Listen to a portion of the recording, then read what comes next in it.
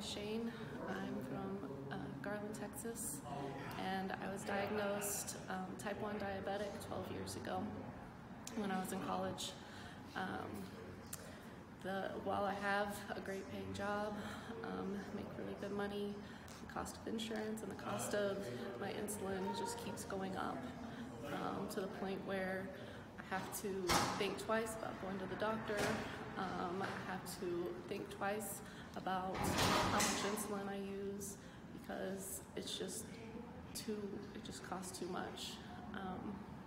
And that's only one of the many different prescriptions that I need every month, not just to survive because I can't live without insulin, but to also be healthy and so that I'm not more of a burden on the healthcare system, and just to be healthy for myself. So I urge you, Congress, please help lower insulin costs, help lower prescription